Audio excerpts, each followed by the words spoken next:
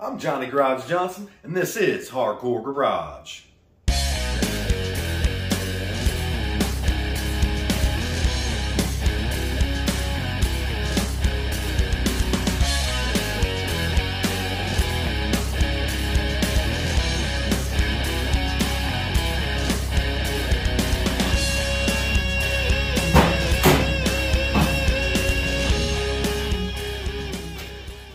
Welcome to Hardcore Garage.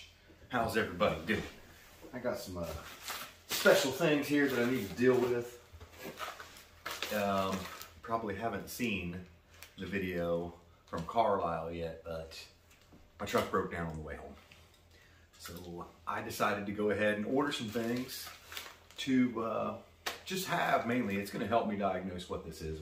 But I could have done it without this, but I want this very much, so. Let's see what's in the box.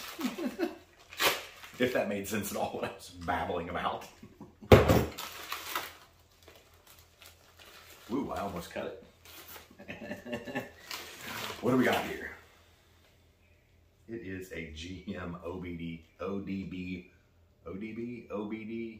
OBD1 tester, along with the book that tells you all the different flash codes. So when you do use it, you'll know what you're doing. I know a lot of people have said just throw in, they make like a jumper key that goes in between pin 1 and pin 2. And I think you can see them in here. I believe this is 1 and 2. And then maybe these ones down here grab the power to make this thing work. I'm not exactly sure how this, if it may still just flash the lights on the dash like the old ones. I don't see anywhere on here that it would light up or give you a number or anything. So just a little cool old school tool with the manual. I'm not even sure what brand this is here. It says Tech on the back.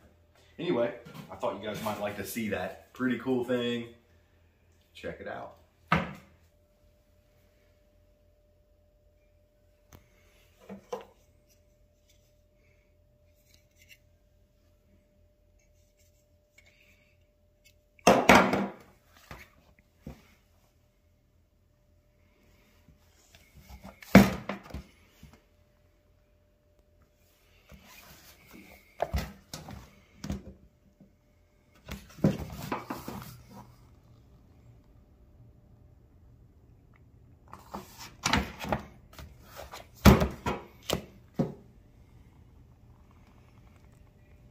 Hey, look, I'm missing some screws. I wonder if them fell out on the way to Carlisle.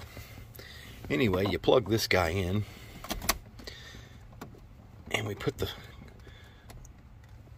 switch on the top one, whatever it was. And let's see if we can count some flashes here.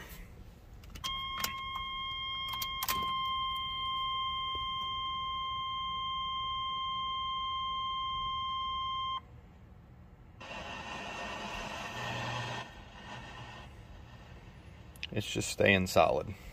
Why is that? Did I turn it too far forward?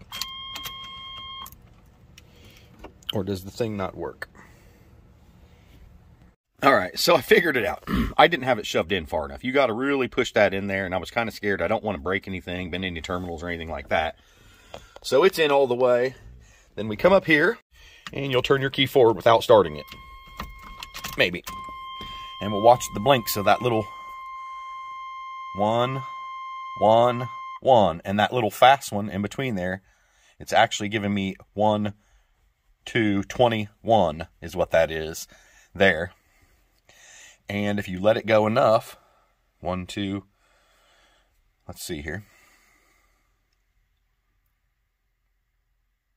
See how it does the 2 slow, then the 2 fast? That's a 22. And they are both throttle position sensor and fuel, some kind of fuel pump relay, fuel pump cutoff relay, which is on the firewall. I'm not sure where the throttle position sensor is just yet. I think it's on the air cleaner. But those are 2 things I'm going to go ahead and order and throw them on here and see what happens.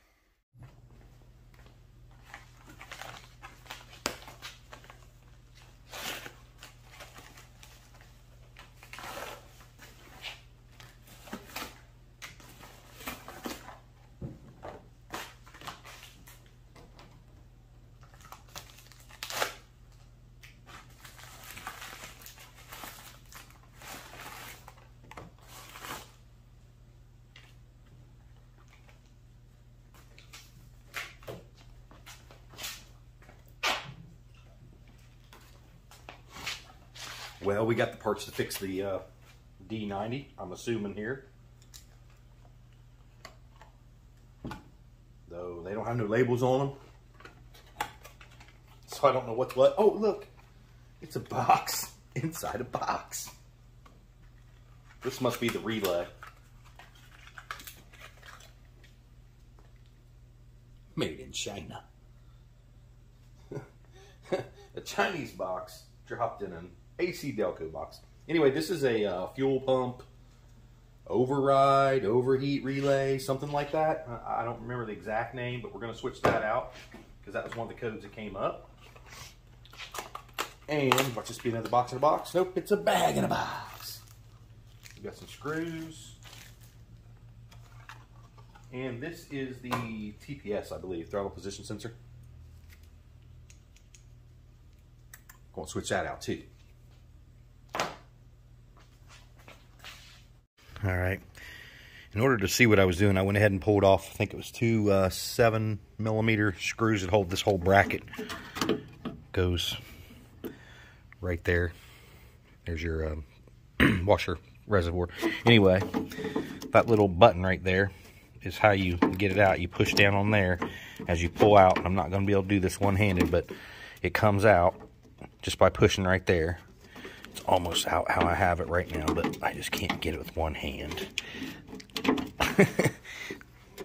Alright, it's out. Now, in order to get this out, you're going to need to get something, a little flat blade, and pry that center of that clip right there up, because you need this plastic piece to go towards my hand, or no, the other way. We need to push it down, I think. You'll see when whichever way it moves. No, push the metal has a T on it, so we need to push the plastic towards me, or my hand.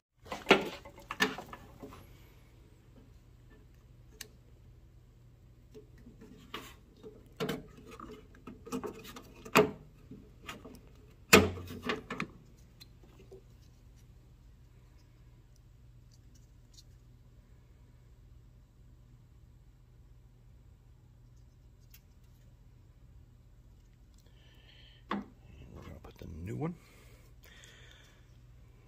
made in China. 10034-222 is the same number on the other one. Actually, they're both the same number. And I'm only going off of which one to change. Somebody told me to, or which one they said it was.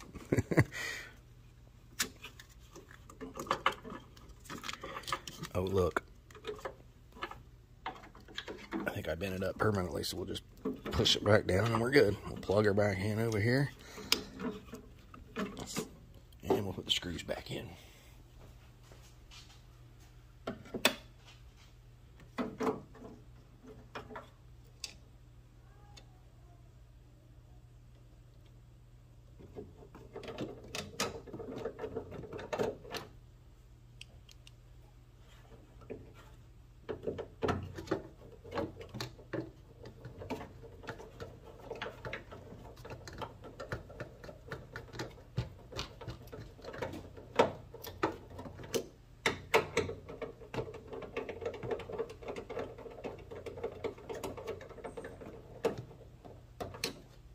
That part's there's done.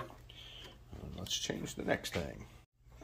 Now I don't know where this even is. So before I go look, I just want to take a look around, see if I see anything that looks like that.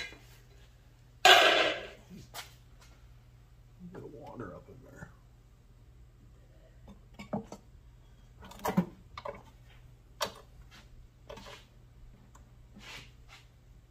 Oh, we got a vacuum line on there. We'll pull that off. Move this out of the way there.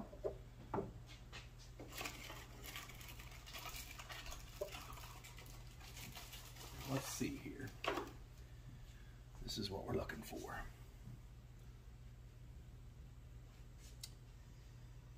And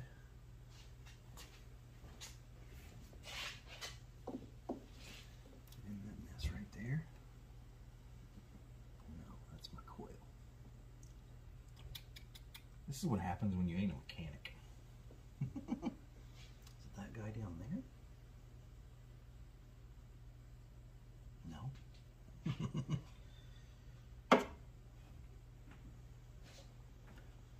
be $75 an hour. I know what I'm doing. I'm a mechanic. Oh wait, right there it is. I found it. It's right here.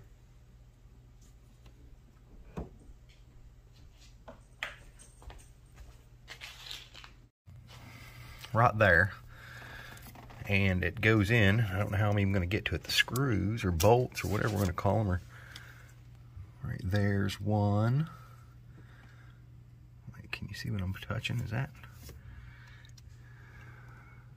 It's not that big bolt. It's this little one over here. And there's not, see it there? Yeah, right there.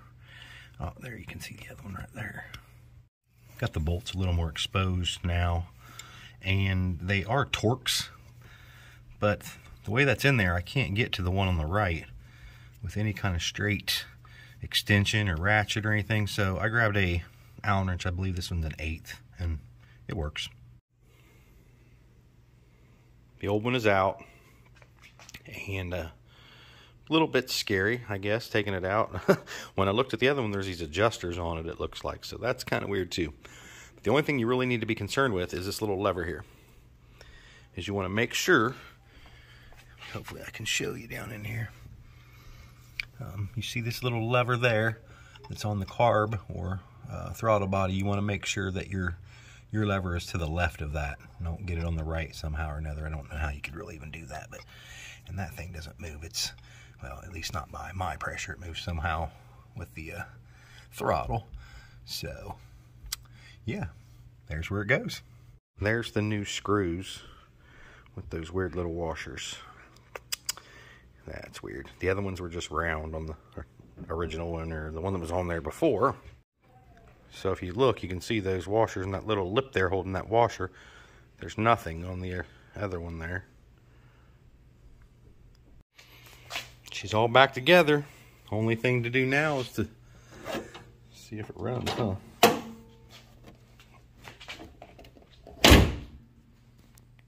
Fingers in the way. Sorry about that, fellas.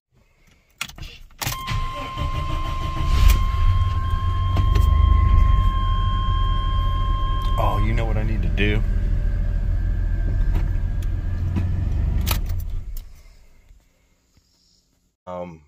After you do something to a vehicle and you've pulled a code or whatever, you need to disconnect the battery for a couple of minutes to blank out the computer codes. That way you'll know if you fixed it, or if that code comes back up, you know something else that would have caused that same issue. So, just a tip. Well, there you go, guys. Hope you enjoyed that. Thanks for watching. Wait for the next time that we open some more of these boxes. I'll eventually catch up, I promise. Y'all take it easy. Keep on trucking.